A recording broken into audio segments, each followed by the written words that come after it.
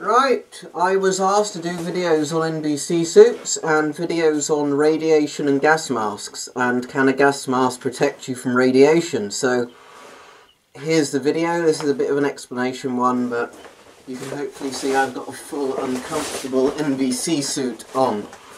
This is an East German one, so it's pretty much of Soviet design from 1970, the first generation of suit. The trousers and the top section aren't separate. I don't have gloves on my hand because that would be even more of a pain to set this whole suit up, but let's get talking about it. So, I get asked a lot, can gas masks protect you from radiation? And the answer is really yes and no. You have to understand there are three types of radiation: alpha, beta and gamma. And with those three types, there is very different ways it affects you. So we'll start off with alpha radiation.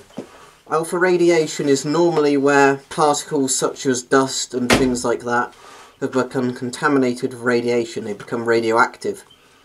Alpha radiation is incredibly dangerous if you inhale it. Now, it's very easy to prevent inhalation of alpha radiation. Any sort of mask with a particulate filter on it, that will block alpha radiation. So, alpha radiation is easily blockable. So, it's the most dangerous form of radiation when it's the same amount as any other, but it's the most dangerous. It's also the easiest to block. Then you have beta radiation, and beta or beta radiation is basically a burning kind of radiation that hits the skin. So as long as your skin isn't exposed, the mask can protect you. The mask can protect your face and eyes, but it can't protect your body. A bit like if you're going against something like mustard gas or nerve gas. Your skin needs to be totally covered. So at the moment, I am totally defended against beta radiation except my hands. I could get something called beta burns. If we scroll down, you will see, hopefully, that I have got my full NBC suit on.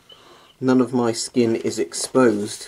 That's all sealed up. So, let me get that back on my face.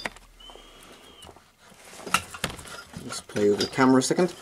So, beta radiation can only affect you if your skin is exposed. So at the moment my hands are exposed. Maybe I get a bit of burns around the eyes, because I don't know if it could penetrate the plastic of the mask lenses. But beta radiation certainly couldn't really affect me with this full NBC suit on, but it's very uncomfortable. Then we have gamma radiation. And gamma radiation will be the one that will get you, because a mask cannot stop it, an NBC suit cannot stop it. Gamma radiation is like X-rays. You either need very thick concrete or lead to actually block the gamma rays. They're penetrating radiation that will shoot right through you.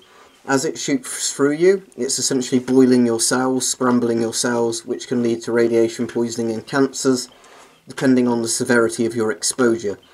The amount of radiation and the time exposed are both important factors.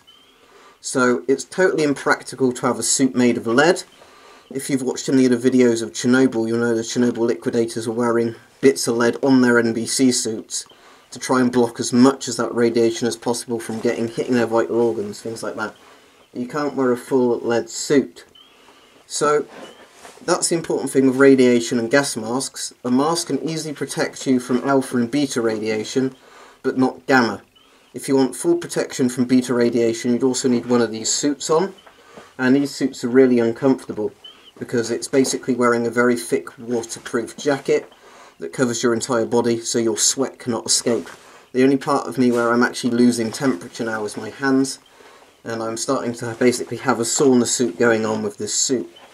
Just to show you the sort of suit again, I'll scroll the camera down. As you can see, it's like a totally waterproof, weatherproof suit. So I will be talking more about NBC suits in coming videos, so stay tuned for those. But to answer your question, a mask can protect you from alpha and beta radiation, but not the gamma radiation. That will be what gets you. You only need a simple particulate filter for radiation, of P3, you know, the high ratings. You don't need a NBC SIP filter, because the activated charcoal won't do anything with regards to radiation. So, there you go. Hopefully that's explained everything. And you can see here what a gas mask looks like with an NBC suit. This mask isn't designed to go with this suit. This is an East German suit designed for the Soviet helmet style masks, with the filters coming out around here. But it does work with this, and it does make an airtight seal. Speaking of NBC suits, I actually prefer the rubberized ones like this than the activated charcoal impregnated suits, because of the fact that the suit actually does keep water totally out. It's not using adsorption to try and stop some of the chemicals getting through. It's just a completely watertight, airtight suit. So, there you go. Can a gas mask protect you from radiation? Yes and no.